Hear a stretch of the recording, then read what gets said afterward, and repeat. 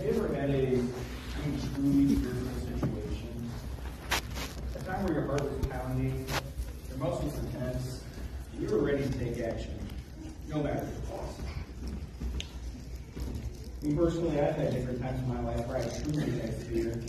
It sucks. Just 1 week ago, I had one of those situations. It all started with my mom taking me on a surprise trip for my upcoming birthday, which is in 4 days.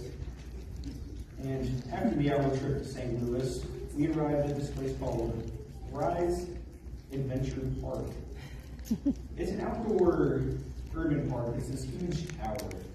And it's centered around all these things for climbing and zip lining and just like these road courses with different difficulties. It was all great. It was really fun.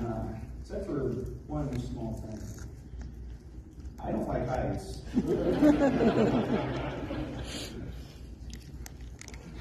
So yeah, after checking in, strapping in, and learning the various rules of how to not die on this course, I was ready to go. I proceeded to slowly climb up the tower, and all of a sudden, there it was. Fear, heart pounding, muscles tense, and I was ready to take action.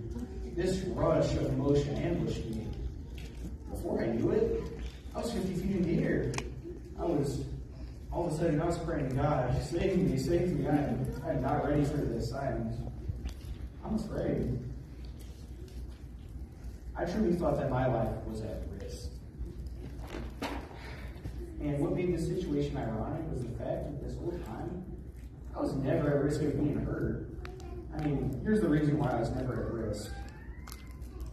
This carbiner system, it is a clip that keeps you attached to the steel cable that's above you at all times, and that steel cable prevents you from falling. It is designed so that I can never be disconnected by my own negligence. Does it remind you of anything? Does it remind you that we are protected by our Lord, Jesus Christ, in the same way? Amen. I mean, it reminds me that when I feel like I'm spiritually dangling on the edge of a 50-foot drop, scared out of my mind that I'm going to fall, Jesus' death will keep me up and safe.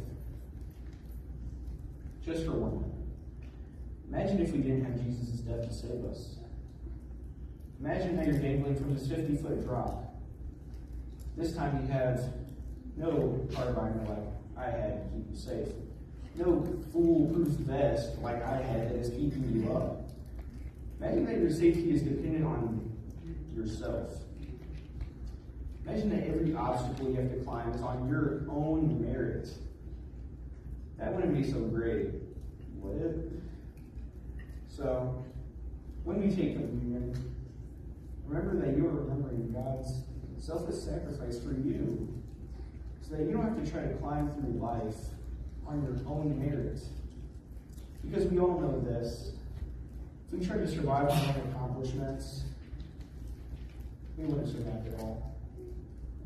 So, let's go ahead and remember it.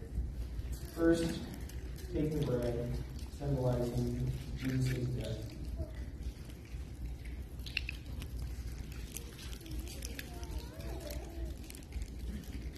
Next, take the blood, symbolizing Jesus' blood poured out selflessly for us.